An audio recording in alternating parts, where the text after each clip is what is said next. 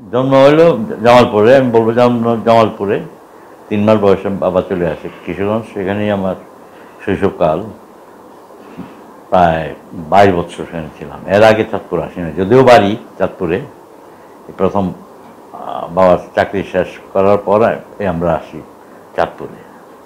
Matric আমার মনে আছে দিলাম 58-এ কিশোরগঞ্জ থেকে, কিন্তু সাকসেসফুল কিছু হয়নি ম্যাট্রিক। হ্যাঁ, সেই জন্য অনেক সময় বলি যে 3বার লাগছে আমার ম্যাট্রিক দিতে, 3বার পাস করছি। কিশোরগঞ্জের মতো ছোট্ট শহরে শিল্পী হওয়াটা কি, শিল্পী হবেটা কি, সেই হিসাবে ফ্যামিলির একটু আপত্তি ছিল, বিশেষ করে বাবার। অনেক কিছু চিন্তা করে বাবা বললো যে এই ছেলের তোর ফিউচার এমন কিছু নাই। হ্যাঁ, যেভাবে তার এডুকেশন, আমার ইলেকট্রিশিয়ানের হেল্পার হিসাবে কাজ করতে, মানে তার আমার ইয়া ছিল আর কি, ইন্টেনশন কিছুই হবে না ছেলের ইয়া।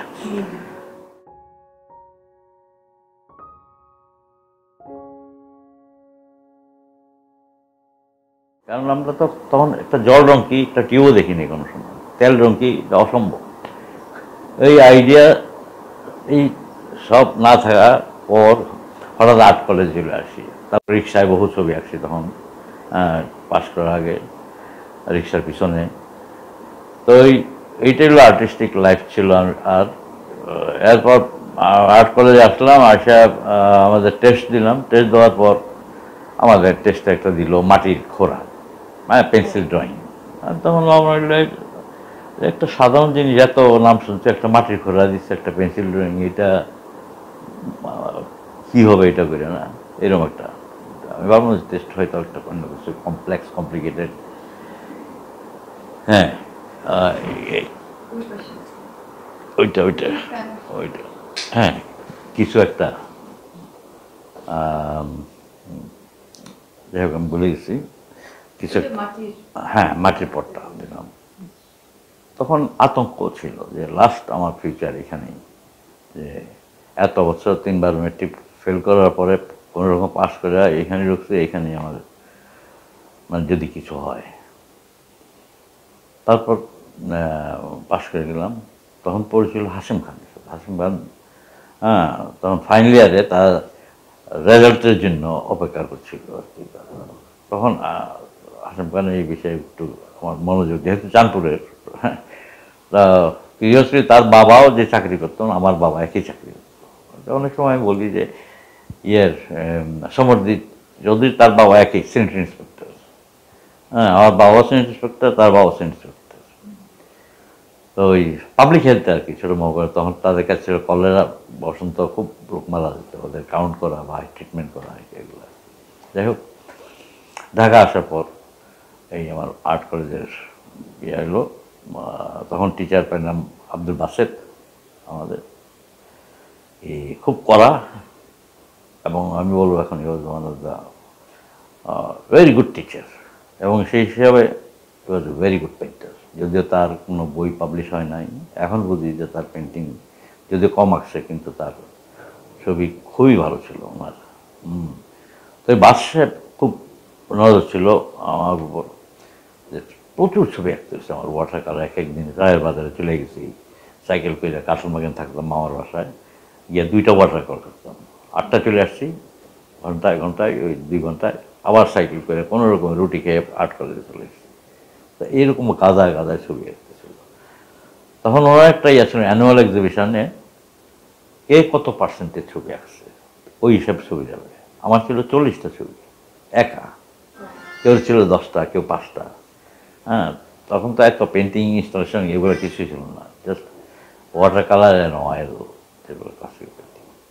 তা বিক্রি করছি, তখন বিক্রি করতেছিলাম 25 টাকা 30 টাকা ওইটা, মানে ভ্যালু ছিল।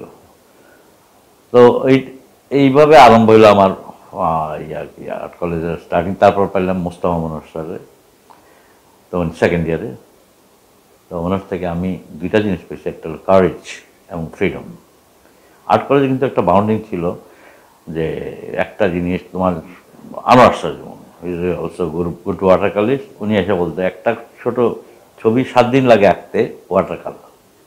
সে সময় মোস্তফা মনোর স্যার এসে বললেন 7 দিন, একটা সাদা কাগজে তুমি যদি হোয়াইট কাগজ রং ছাড়াও দাও ওইটা ময়লা হয়ে যাবে। তা ওয়াটার কালার উনি বলো প্রথম, এটা হলো একটা কবিতা, অয়েলটা পেন্টিং ইজি ওয়েতে। তো এটার যে জল রঙের যে ক্যারেক্টার, এটা হয়তো খুব ট্রান্সপারেন্ট এবং অল্প কাজ। তুমি যে বেশি কাজ করো নষ্ট হয়ে যাবে ছবি। তো ওনার ওয়াটার কালার করা হয়েছিলাম দুমকা আর ইন্ডিয়ান। উনি তো গোল্ড মেডেল ইন্ডিয়াতে করা। এখন একমাত্র আমার টিচার বেঁচে আছেন উনি, এবং ওনার কথাবার্তা এটা একটা বিরাট ছিল যে আর্টিস্ট খালি একটা ভালো আর্টিস্ট, নর্মালি ভালো আর্টিস্টে কিন্তু ভালো টিচার হয় না। হ্যাঁ, ওরা নিজের ধ্যানেই থাকে আর কি। হ্যাঁ, অথচ একটা ordinary artist could be very good teacher. ওইটা হয় নাই, ওই হিসাবে আমরা দুইজনে শিক্ষক পেলাম আর কি বিগিনিং। তারপর তো আমরা পয়সা বাড়ির থেকে নিতে হয় নাই, ফার্স্ট ক্লাস ফার্স্ট। আমি ফার্স্ট ইয়ার থেকে ফাইনাল ইয়ার পর্যন্ত আমার জায়গা কেউ নিতে পারে নাই। তো 50 টাকা করে স্কলারশিপ ছিল, ওইটাতে আর কি আমরা হোস্টেল, আর আমাদের থাকাকালীন হোস্টেলগুলো Dhaka art college hostel new ইয়র্কের পিছনে ব্যারেন ল্যান্ড ছিল, সেখানে খুবই ছবি দেখাইতাম কিবিরা স্যার আর সমরজিৎ বা দ্বারে একই রুমে থাকতাম ওরা। তখন এখন মনে করি যে এত বড় মাপের শিল্পীরা কত ছোট্ট করে ডাবলিং টিচার হওয়ার পরও তারা বড় একটা চায় নাই যে লাক্সারিয়াস হাউস বা কিছু, ওখানেই ছবি আঁকতাম কিবিরা স্যার। হ্যাঁ, আর চুপ করে গ্রেভিয়ার্ড ছিল সামনে, ওপেন বসে থাকতো, কী দেখতো, আসা যাওয়ার পাতে আমরা হেল্প করতাম। হোস্টেল ছবি আঁকতাম কিবিরা স্যার। আমার একটা ছবিতে ওই স্টিল লাইফ মাঝে স্যাররা এনে একটু ফর এনকারেজমেন্ট যে স্যার একটু করে দেন। রং প্রচুর ছিল, কিন্তু একটা পর্যায়ে উনি যে ছবি আঁকতেন সেটা স্টিল লাইফে যায় না। হ্যাঁ, সেটা পরে বলতে পারছি আর কি। যাই হোক, এই হিসাবে তার ওনার রং আমি বলবো যে অদ্ভুত ছিল আর কি। তারপর ফাইনাল ইয়ার খাওয়ার পর আর কি স্পেনে যাওয়ার হিস্ট্রি বলতেছি আমি। একদিন রফিকুল নবী সাহেব, আমরা ফার্স্ট ইয়ার টিচার হইলাম আমি ইয়ার হওয়ার আগেই, ওই রেজাল্ট হওয়ার আগেই আবেদিন স্যার একদিন বাসায় নিয়ে বললো, কী করবা তুমি? আমার স্যার ছবি আঁকবো আর কি। উনি ডাইরেক্টলি কিছু বলেন নাই, বললো তখন কিন্তু অনেক লোক তো বিটিভিতে বাংলার বেশ ভালো স্যালারিতে এবং ফ্যামিলি প্ল্যানিংয়ে। আমাদের বেতন ছিল তখন আর্ট কলেজের, আমার নিযুক্ত হলো আবেদিন স্যারই। আর্ট কলেজ যদি থাকতে চাও পয়সা বেশি নাই, কিন্তু ছবি জগতে থাকবে। তারপর উনি একদিন এসব পরিচয় করে স্টুডেন্ট মনিরুল ইসলাম, উনি তোমাদের টিচার। তখন আমার ফার্স্ট ব্যাচ এলে টুলু, হাসমান স্যারি মারা গেছে, সরি, তারপরে চন্দ্রশেখর, হাসি Chakraborty, the first batch, Mansur, নাজলি, এই এখন পর্যন্ত ওই ব্যাচটা কিন্তু অ্যাক্টিভ আর্টিস্ট। এক একটা ব্যাচে অনেকে ডিসিপিয়ার্ড হয়ে যায়, কোনো আর্টিস্টই নাই, কিন্তু লাস্টে এখন পর্যন্ত যারা আছে না তারা ভেরি সিরিয়াসলি পেন্টিং করতে যারা বেঁচে আছে আর কি। তো আবেদিন স্যার, ছোট্ট নস্টালজিক স্টোরি আছে আমার। আবেদিন স্যার আসতেন, প্রথম আমি দেখছি আবেদিন স্যারের ফার্স্ট দেখা একটা হোয়াইট প্যান্ট, একটা অলিভ গ্রিন হাওয়াই শার্ট এবং আয়রন ভেরি এলিগেন্ট ওয়েতে, আর একটা ভক্সওয়াগন গাড়ি, ওটা ভিতরে জার্মানি থেকে তার গিফট দিয়েছিল। না, উনি একটা স্কলারশিপ পেয়েছিল ঢাকা টু ঢাকা, এটা fourth foundation. That means you can tour the whole world. এটার বিরাট একটা, এই স্কলারশিপে উনি চলে গেল জাপান, তারপরে মেক্সিকো, জার্মানি, তারপরে আফগানিস্তান, স্পেন, সব ঘুরে আসলো উনি আর কি। তো দেখার পর আমার একটা পারসেপশন হলো যে পার্সোনালিটি হিসাবে এরকম টল, তারপরে বিরাট ব্যক্তিত্ব, সেই দিক থেকে আবার ভেরি অর্ডিনারি পার্সন। অর্ডিনারি হিসাবে যে উনি ইন্টেলেক্টের কথা বলতেন না কোনো সময়, একদম ময়মনসিংহ আমি যেন বল কথা, এইসব কথা বিজি হইতে।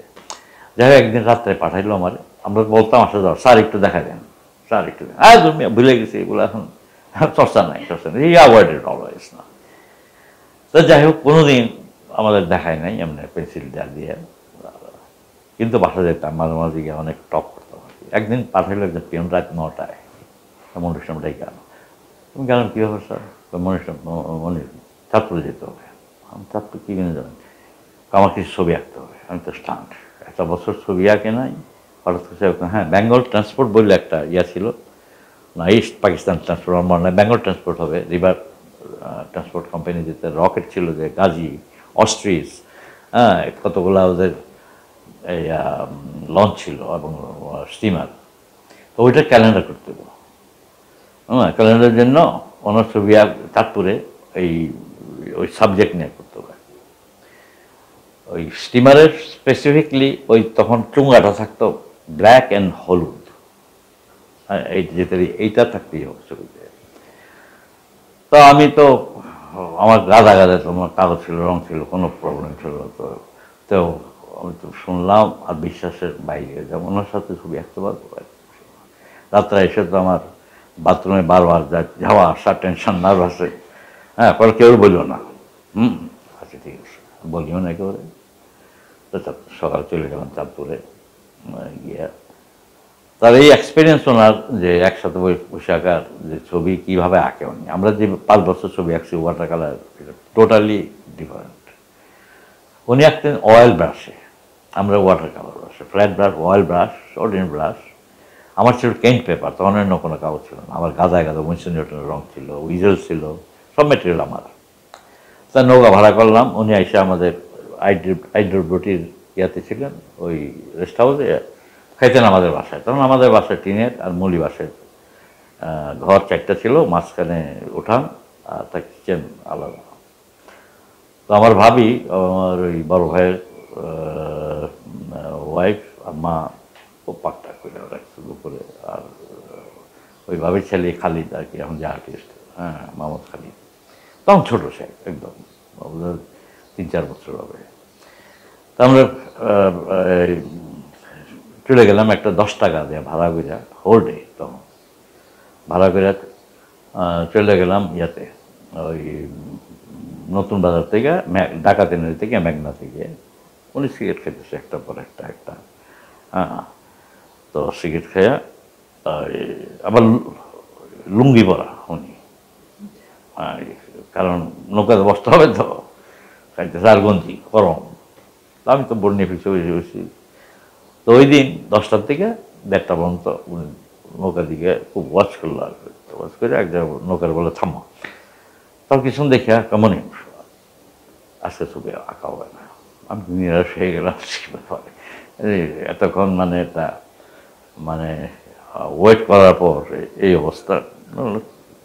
তাহলে যখন বহু অবস্থা রাখিনি ছবি, এখন তো আমার ইয়ে সাবজেক্ট দেখতে হইব, তার মেন্টালিটি আমার তৈরি করতে হবে। তখন কী বলছে আমি বুঝিও নাই সব। যাই হোক বাসা চলে আসলাম, উনি আমাদের বাসায় খাইতেন আর কি। তো বিকালে একটা টেস্ট করছে ছবি, ওই ছবিটা একটা সাম্পানের, ওইটা আমার ভাবিয়ে দিচ্ছে গিফট, ছোটো টেস্ট করার জন্য আর কি আমাদের। তারপর পরদিন সকালে এই নৌকা ভাড়া করে আমরা গেলাম ওই জায়গায়, কোন স্পট ঠিক করলো, দেখলাম কাগজ বের করলেন। তো ওনার ছবি আঁকার পদ্ধতি ছিল একটা পেন্সিলে ব্লক তৈরি করে, কোনো ড্রয়িং নেই, তার খাগে ছবি একদম। খাগ হইলো ওই যে নদীর ধারে ইয়া থাকে খাগ, আরবিও লেখা যায়, কলমটা এরকম। একটা স্পেশাল কালি আমার ছিল, ওইটা ছাড়া উনি ছবি আঁকতে পারতো না। এটা হলো পেলিকান ওয়াশেবল ইঙ্ক, তো তেলভর মতো। আর 3টা রঙ আমার জিজ্ঞাসা করে বারবার, গ্যাম্বুজ আছে নাকি? স্যার আছে। আরটা হইলো ইন্ডিগো আর প্রুশিয়ান ব্লু, এই 3টাই কিন্তু জঘন্য রঙ, ম্যানেজ করা ভেরি ডিফিকাল্ট। গ্যাম্বুজ দিলে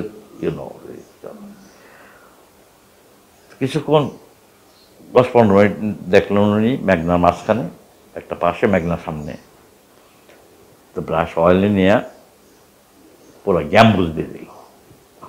অবাক যে গ্যাম্বুজ নাই, কিচ্ছু নাই, how it is possible. Brush দিয়ে আবার বলে বুঝো না, এই যে এটা না দিলে এই যে মেঘনার একটা ভাস্ট একটা লাইট যে আছে হোল টোটাল অ্যাটমসফিয়ারের, এটা আনা সম্ভব না। হ্যাঁ, এটা দিতে হবে। আর লাইট রেট এগুলা কিন্তু অন্য রঙের সাথে মিশানো যায় না।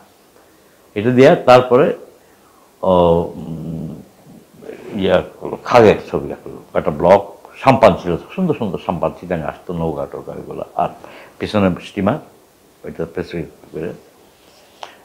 তারপর ব্লক করার পর ব্রাশে একদিকে ব্লু নিল, প্রশান্ত ব্লু, আর একদিকে একটা ক্রিমসন একটা ইয়েলো কার নিয়ে এই এক টানে কোথায় চাপা দিতে হবে, ওয়াশ হয়ে যাবে কালো রঙগুলো একটু, নাহলে তো পার্মানেন্ট হইলে তো হার্ডনেস থাকে। ওনার ছবি দেখলে বোঝা যায় যে সব এই ধরনের ছবিগুলা কালোগুলো একটু মেল্ট হয়ে গেছে, কারণ এটা ওই ওয়াশেবল ইঙ্কের জন্য। আর নৌকার তারপর নৌকার এইসব আমরা তো মিক্সড হয়ে যেতাম, মানে ইন্ডিগো পোড়া দিচ্ছে, ইন্ডিগো রঙ।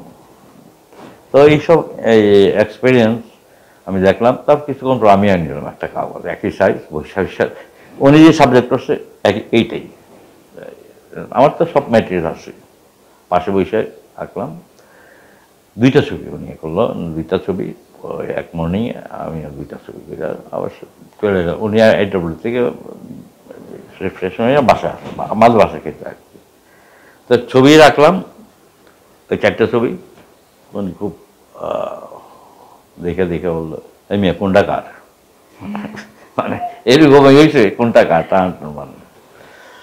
তো যাই হোক, ওই আমরা 3 দিন অনেক ছবি আঁকলাম, 3 দিন। তো বৈশাখ বৈশাখ এই নৌকার মনে আসছে ছবিগুলোর ইমেজ এবং সব কিছু। তারপর আমি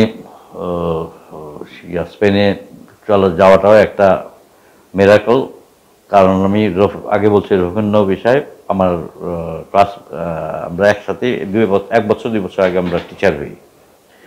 হ্যাঁ, টিচার হওয়ার পর একদিন ক্রস করতেছে রাস্তায়, তখন প্রায় যুদ্ধ বাংলা আরম্ভ হয়ে গেছে ওই সূত্রপাত।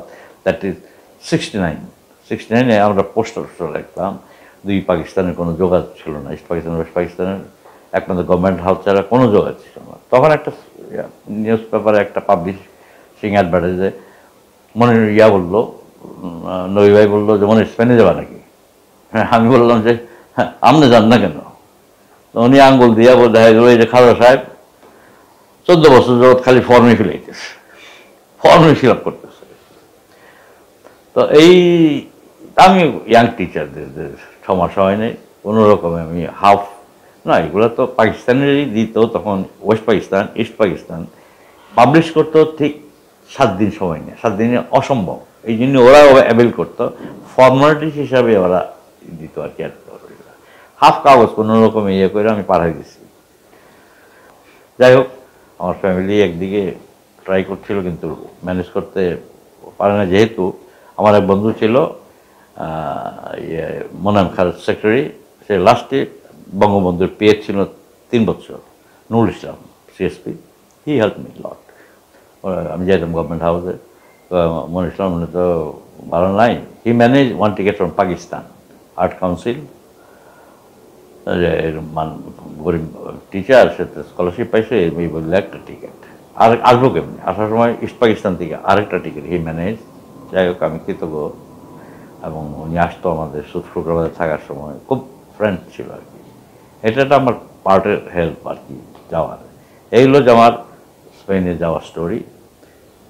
এর আগে বাইরে কিন্তু কোথাও যাইনি, এবং স্বপ্নও ছিল না যে যাবো বাইরে, যে কলকাতা পাকিস্তানও যায়নি। এরপরে গেছি পাকিস্তান, হ্যাঁ 2-3 বার, যখন আমার স্প্যানিশ পাসপোর্ট হোল্ড করলাম আর কি, হিসাবে ওয়ার্কশপ দিতে লাহোর বা করাচিতে এক্সিবিশন করছি 2-3টা ওখানে।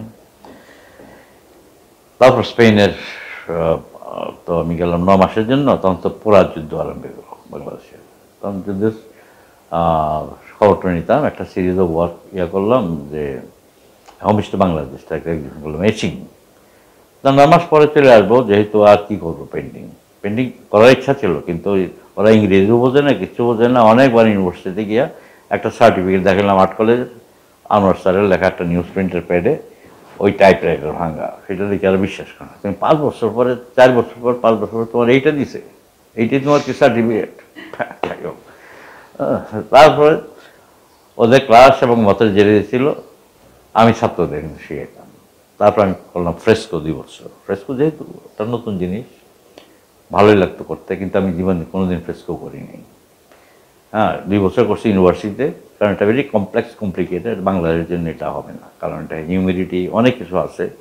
হ্যাঁ, লাইম, বৃষ্টি, ক্লাইমেট, যেটা সিস্টেম টেম্পেলে করছে একই টেকনিকে মাইকেলেঞ্জেলো যেভাবে করছে, পিগমেন্টে করতে হয়, কোনো হোয়াইট রং নাই, মরা চুন সব কিছু দিয়ে।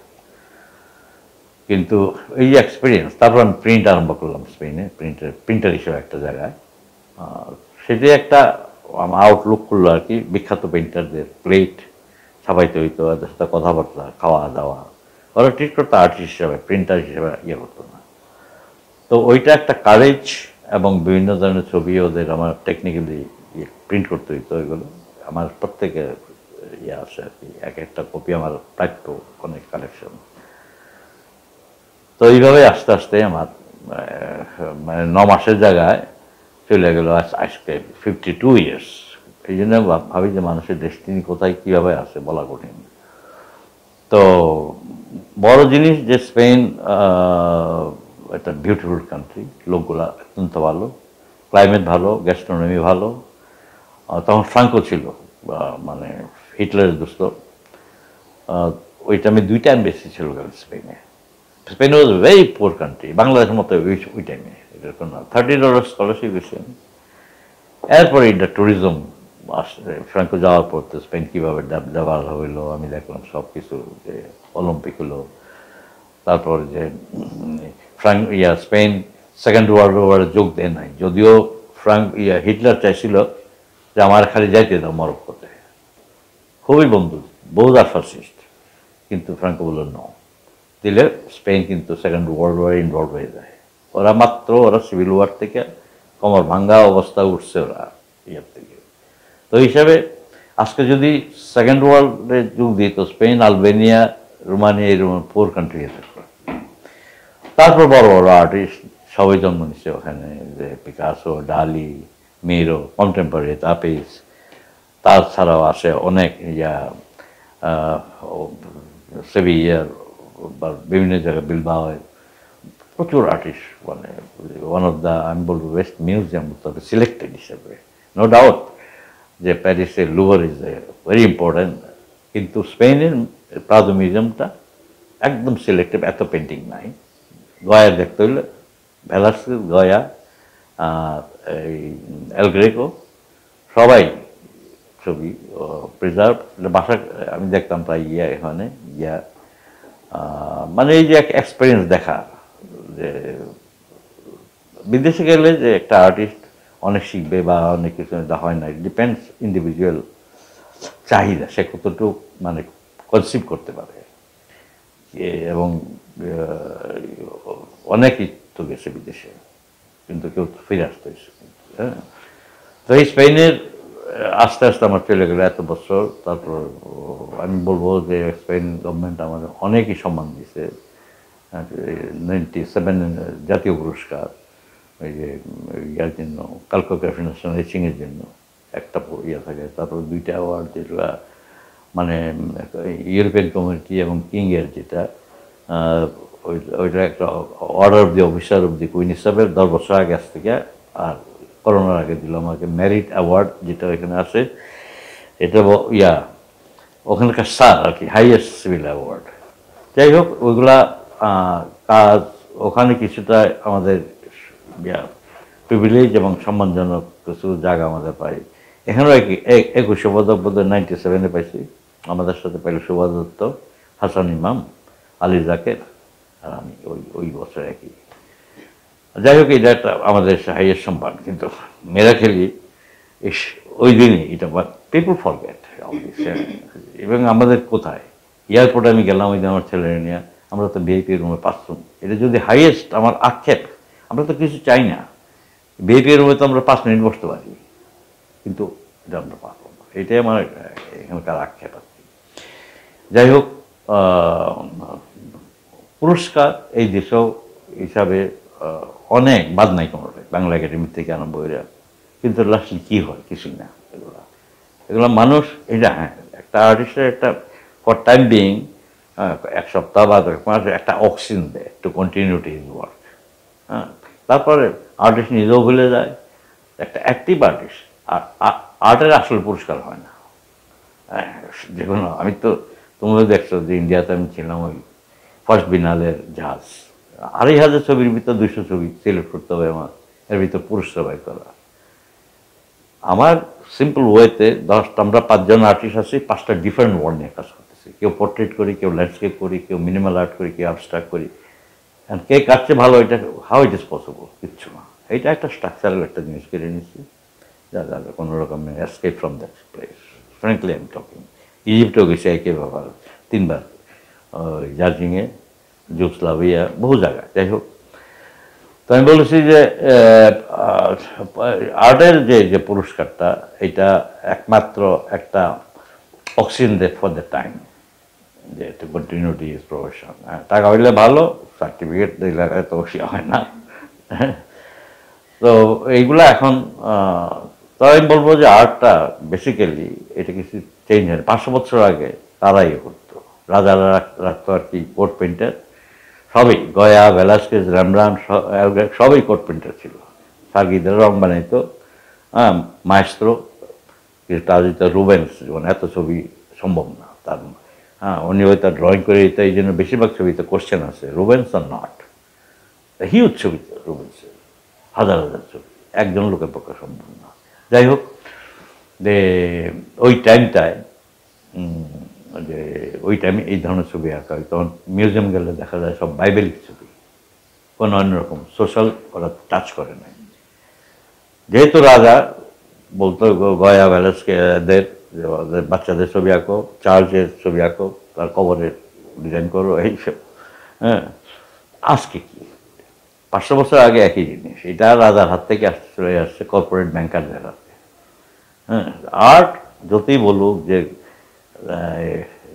জনগণের উপর গ্রামে নিয়ে যাও, ইয়ে যাও, হ্যাঁ, গ্রামের ওরা art, they using art is a daily life. একটা পিঠা বানাবে, পাক্কন পিঠা ডিজাইন করে খায়, হ্যাঁ, সবাই করতে, ঘরে আলপনা করে ইউজিং। তবে এখন আমার একটা শ্রেণীর বন্ধু হলো art is a bullshit, it doesn't work nothing, but every inch of life you need it. বলছে আর্ট এটা ইউজলেস, কিন্তু প্রত্যেকটা ইঞ্চিতে তোমার need art, art of walking, art of talking, art খাওয়াটা বলা, আর্ট অফ ইটিং, মানে প্রত্যেকটা জিনিসের আর্ট আছে। খালি ছবি আঁকা, যে ফ্ল্যাট ছবি আঁকলাম, এটার বাইরেও যা মানুষের এথিক, অ্যাস্থেটিক, যেগুলো আমরা ল্যাক করতেছি বাংলাদেশে সব কিছুতেই, সেইটাই আমার কাছে মনে করি মোর ইম্পর্ট্যান্ট, না?